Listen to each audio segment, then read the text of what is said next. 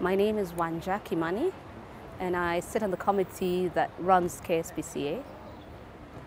Today we're very excited to have the NaiNiWho team here because KSPCA, Kenya Society for the Protection and Care of Animals, is a part of Nairobi.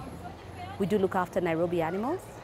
We have Nairobi people owning Nairobi animals, and we are a part of this. We wanted people to come here and see what we do. We look after animal welfare. We want animals to feel a part of Nairobi. And so when we heard of the NaiNiWho project, we just thought we must be a part of this. We must showcase our bits because I believe we matter. Well, at KSPCA we do find we have very many dogs that come in, mistreated, not looked after well, not very well cared for. We have many cats as well.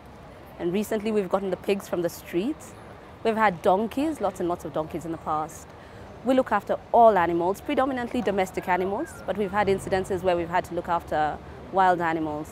There have been some vultures whose lifestyle and habitat was interfered with when they were building a road, and we took those in. And when they were mature enough, we let them back out into the wild.